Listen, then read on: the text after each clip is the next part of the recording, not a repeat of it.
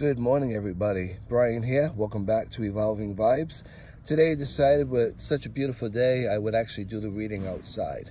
It's Saturday, May 18th, 2019. And it's a special Saturday on top of that because it's actually a full moon Saturday. So as you already know, I've shuffled the cards. I've already separated them into two piles. And I'm just going to draw off the right pile today. For some reason, I just feel drawn to that and see what we get. Okay, we have the King of Pentacles. The King of Pentacles is all about getting things done. As you can tell, you've got this person holding on to the bull's horns, basically steering the bull. That being said, this is a great day to attack that to-do list that you might have.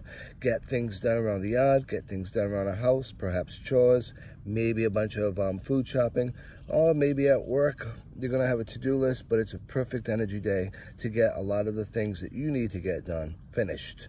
So for Saturday, May 18th, 2019, reading for today is King of Pentacles, all about action, all about getting things done. Enjoy your day, and I'll talk to you tomorrow. Bye.